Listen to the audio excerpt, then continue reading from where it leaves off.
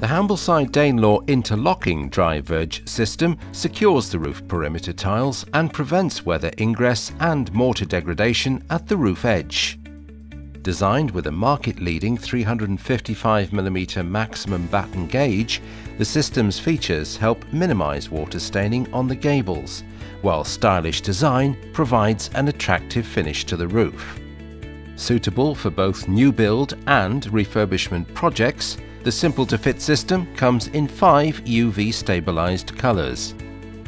The dry verge system comprises of individual dry verge units, half-round or angle ridge end caps, eaves starter units, batten end clips, thin leading edge tile option also available.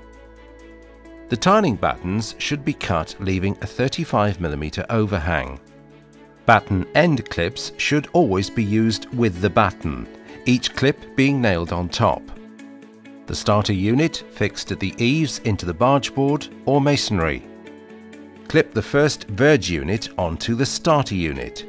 This will require the top flange to be snapped off at the break line.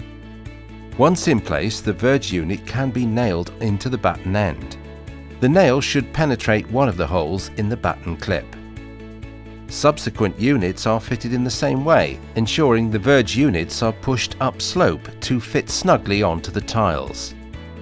The ridge cap should be fitted to the ridge tile, interlocking with the fixed verge units and then secured into the barge board, roof timberwork or masonry.